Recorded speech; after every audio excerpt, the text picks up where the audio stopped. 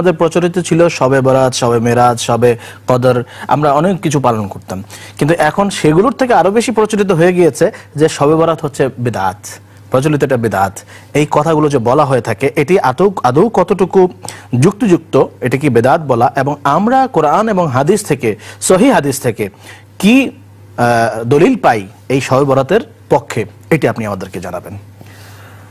আলহামদুলিল্লাহ, আপনি খুব চমৎকার একটি বিষয় তুলে ধরেছেন। সত্যিকার অর্থে হুজুরও যে কথাগুলো বললেন, আমরা আমার নিজের কথা না বলে সরাসরি আমার কাছে শুধু দর্শক ও শ্রোতা, যে কিতাবটি আছে এই কিতাবটির নাম হচ্ছে সুনানে ইবনে মাজা।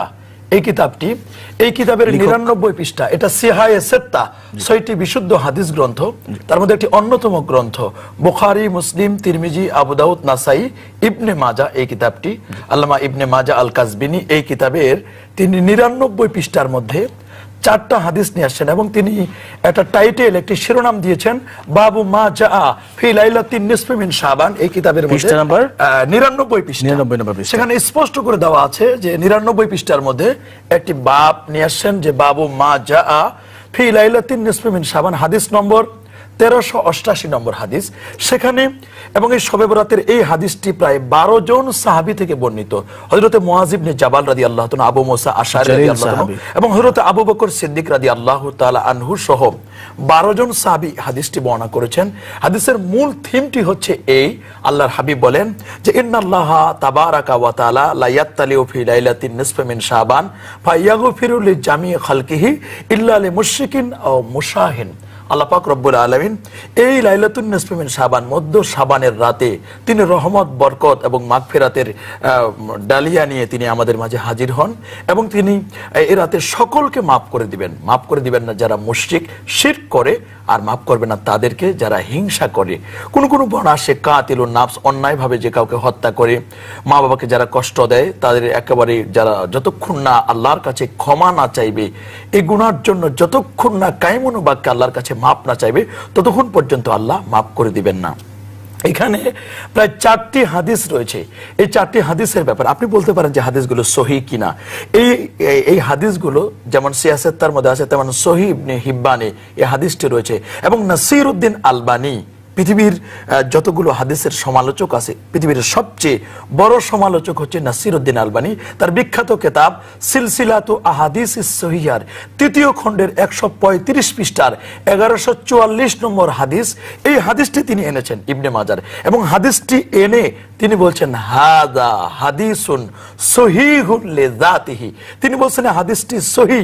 এই ব্যাপারে পৃথিবীর কোনো হাদিসের সমালোচক, কোনো মুহাদ্দিস, হাদিসের পণ্ডিত কেউ বলেন নাই যে হাদিসটির ব্যাপারে কোনো অস্তিত্ব নাই, বরং তিনি এটাকে সহিহ প্রমাণ করছেন। তার এই কিতাবের মধ্যে একটা নয়, দুটা নয়, তিনি 5টা হাদিসকে সহিহ বলেছেন। একটি আমল প্রমাণের জন্য কিন্তু বহু হাদিস দরকার হয় না, একটি সহিহ হাদিস হলে যথেষ্ট। এ তো সহিহ হাদিস, যদি সহিহ হাদিস নাও থাকে, দৈব হাদিস হলেও ফজিলতের ক্ষেত্রে তাকে আমল করা যায়। সেখানে যেখানে আমরা সহিহ হাদিস পাচ্ছি, সেখানে তো আর অন্য কোনো দেখার কোনো সুযোগ নেই। এতগুলো ইবনে মাজা শরীফের, সেখানে হযরত আলী রাদিয়াল্লাহু তাআলা থেকে আরেকটি হাদিস আসছে, সেখানে বলা হয়েছে স্পষ্ট করে, আমি একটু পড়ে শোনাবো। আনা আলী ইবনে আবি তালিব রাদিয়াল্লাহু তাআলা আনহু قال قال رسول الله صلى الله عليه وسلم اذا كانت ليله النصف من شعبان فقوموا ليلها وصوموا نهارها। যখন এই নিসফে শাবান, শবে বরাতের রাত্রি যখন আসবে, তখন তোমরা দিনের বেলা রোজা পালন করবে, আর রাতের বেলা তোমরা জেগে জেগে ইবাদত বন্দি করবে। কেন? ফাইন্নাল্লাহা ইয়ানজিলু ফিহা লিগুরুবিশ শামস ইলা সামাইদ দুনিয়া ফায়াকুলু আলা মিন মুস্তাগফিরিন ফাআগফির লাহু আলা মিন মুস্তারজিকিন ফাআরযুকাহু আলা মিন মুবতালা ফাওয়াফিয়াহু আলা কাযা আলা কাযা হাত্তা ইয়াতলুল ফাজর। আল্লাহ তাআলা দুনিয়ার আকাশে রহমত, বরকত নিয়ে তিনি আসেন, এবং তিনি ডাকতে থাকেন, কে আছো তোমরা? অন্যায় করেছো, পাপের কাজ করেছো, গুনাহ করেছো, আমার কাছে মাপ চাও, আমি আল্লাহ তোমাকে ক্ষমা করে দেব। কে আছো তোমাদের মধ্যে বিপদগ্রস্ত, অসুস্থ, তুমি দুনিয়ার কোনো ডাক্তার চিকিৎসা করতে পারছে না, আমি আল্লাহর কাছে বলো, আমি আল্লাহ তোমাকে মাফ করে দেব। কে আছো আলামিন মুস্তারসিকিন, অভাবী, বিপদগ্রস্ত, ঋণগ্রস্ত, পৃথিবীর কেউ তোমাকে হেল্প করছে না, আমি আল্লাহ তো আছি। এতদিন বান্দা তুমি আমাকে ডাকছো, আমি কখনো সাড়া দিয়েছি, কখনো দেই নাই। আজকের এই শবে বরাতের রাতে আমি আল্লাহ তোমাকে ডাকছি, তোমাকে আমি তোমার ডাকে আমি সাড়া দিব। সে কথাটি কিন্তু হাদিসের মধ্যে আসে এবং হাদিসটির ব্যাপারে কেউ কেউ দঈফও বলেছে, বলে না তা নাই, কেউ বলছেন লা বাসা বিহি। তবে হাদিসটির এতগুলো পদ্ধতি আসে যে হাদিসটি হাসানের দরজায়, আর হাসান হাদিস শরীয়তের ব্যাপারে গ্রহণযোগ্য। এই হাদিসটি পালন করতে কোনো বাধা নেই। সহিহ ইবনে হিব্বান, শুআবুল ঈমান, ইমাম বাইহাকী রাহমাতুল্লাহ আলাইহি 3833 নম্বর হাদিসের মধ্যেও তিনি কিন্তু এই কথাটি বলে দিয়েছেন। আমরা আপনার কথা আবার ফিরে আসবো, একটা ফোন নিয়ে কথা বলছি।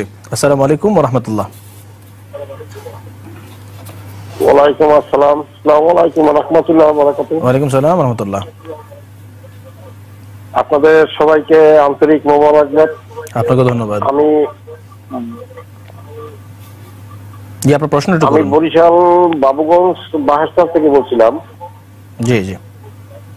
আমার জানার বিষয় হলো আপনাদের কাছে এই যে শবে বরাত রাত্রটা আমরা ইবাদত বন্দেগীর মাধ্যমে আল্লাহর কাছে কান্নাকাটি করব, কিন্তু আমাদের গ্রাম পর্যায়ে কিছু ইমাম, কিছু আমরা গ্রামবাসী আছি, ওই মিষ্টি বিতরণ, ফেন্নি নিয়া কারাকারি, এতে কি শবে বরাতের আমাদের মূল উদ্দেশ্য আল্লাহর কাছে কান্নাকাটি করে আমাদের পরবর্তী ভাগ্য পরিবর্তনের জন্য আল্লাহর দরবারে কান্নাকাটি করবো, না ওই ঘন্টা ভাষাতে আমরা লিখতে হবো?